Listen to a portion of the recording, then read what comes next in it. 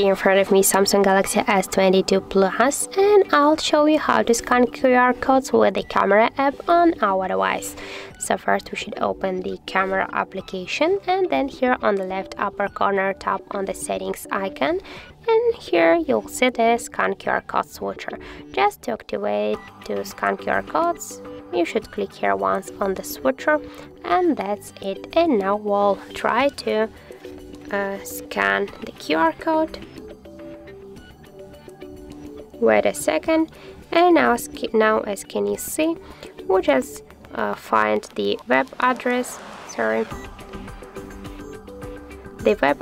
the link of this QR code. So now just click here to show the options, and we can open directly this link in browser, or also we can only copy this link and, for example, to send to someone, or just to copy and then just to open it in browser. Okay, so I'll just take a picture, and now we'll scan it again, and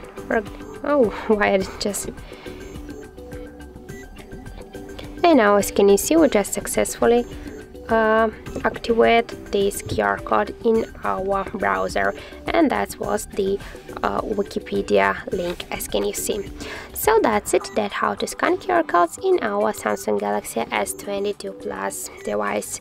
Thank you for watching, and if you find this video helpful, don't forget to leave a like, comment and to subscribe our channel.